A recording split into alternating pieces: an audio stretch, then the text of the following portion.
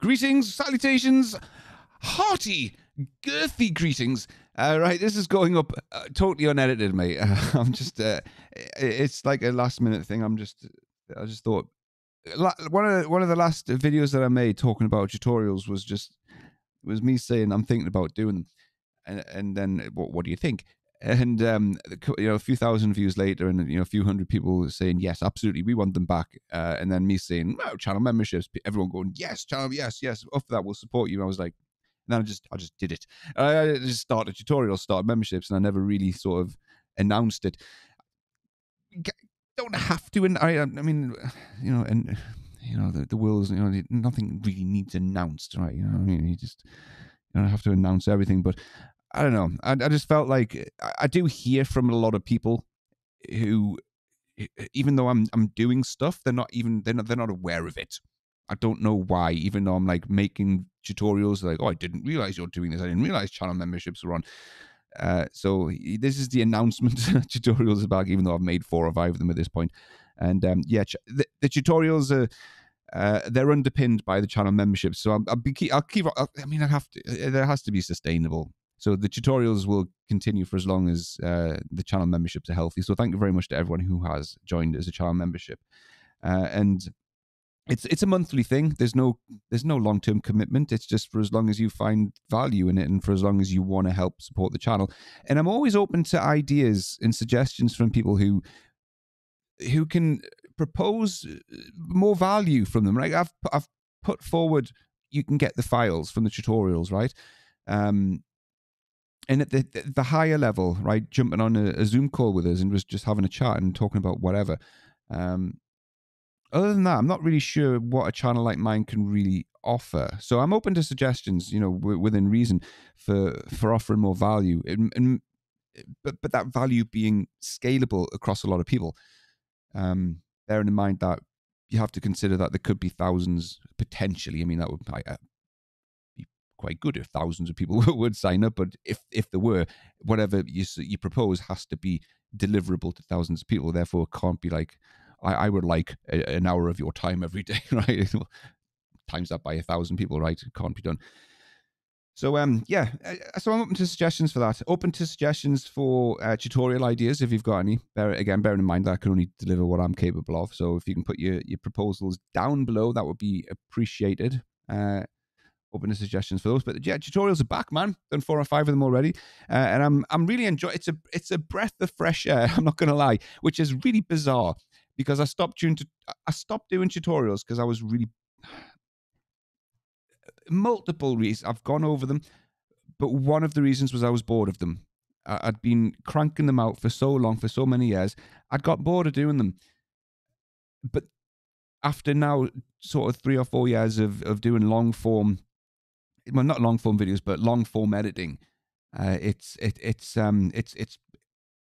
exhausting. I'm not going to lie. The types of videos that I have been making, which is scripting, planning, shooting, and that massive Premiere Pro editing grind. And for the output, right, in this industry, in this niche, the end result isn't worth the input. It's not near worth the input. So it's nice to kind of go back to a kind of format where it's minimal work goes into tutorials, right? It's fire up the PC, just start waffling away, minimal editing, and they're more impactful as well. People get more out of them, and you can churn out a lot more of those types of videos. So they're quite rewarding, and I guess it's just less friction in doing them. So that's nice. It's not going to be the only kind of videos that I make. It can't be. I still need to sort of to mix things up and do other things. So that's still going to happen. But it's good. It's good to be back. I need to, like I said in the first video, I need to kind of go back to my roots and remind myself of what I do and remind other people of what I do, and dab my hand in, or keep my hand in the pot, as it were. So yeah, whilst I'm on, right, there's a video coming up that I've already started working on, which is it's a Inventor. It's not Inventor versus Fusion 360, but it's a kind of comparison. So I did a video a few months ago, which was more of I don't know, an ideological sort of high level take on Inventor versus Fusion 360, looking at who they're for. It didn't look at features and functionality. This next video that I'm going to be doing it's going to be looking at what Inventor has that Fusion doesn't, with a view to then looking at what Fusion has that Inventor doesn't. It's going to be a really difficult video to make because I can't possibly cover all the features and functionality. I'm on a hide nothing really with it, because potentially the second it releases, it could be out of date when the functionality gets added into Inventor or Fusion. But I'm after hearing from anybody who uses Fusion 360 on the daily. What do you miss from, if you did use Inventor? What do you miss from Inventor? What did Inventor have that you now wish Fusion had? From a part modeling standpoint, from assembly design, drawing design, sheet metal design, try and keep it sort of powerful features, not necessarily a tick box in a nested features down deep somewhere, but maybe a powerful modeling feature that it stopped you from doing something, which has now caused you to inherit some really long-winded workflow. I don't know, but just something that you really wish Fusion had, or where it's severely lacking in drawings. Be specific. I know there's things like Fusion's really poor at line weights in drawings. It's lacking a lot in sheet metal. So I know it's really not great with that. So I've got a big list myself that I've figured out, but I'm just curious to hear from some people.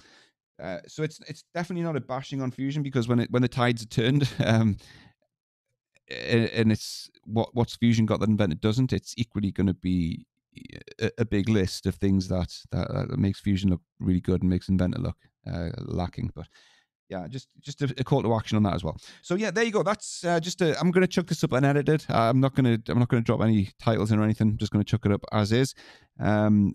M's, pauses, the lot are going in. So yeah, thanks for that. Tutorials are back. Memberships are on. Join Buttle. That's staying.